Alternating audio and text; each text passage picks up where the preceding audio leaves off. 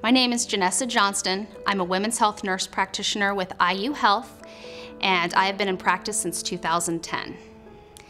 I became a nurse practitioner after serving in the United States Air Force for 6 years as a labor and delivery nurse, and discovered I had a passion for women's health, and so becoming a women's health nurse practitioner was just the next logical step.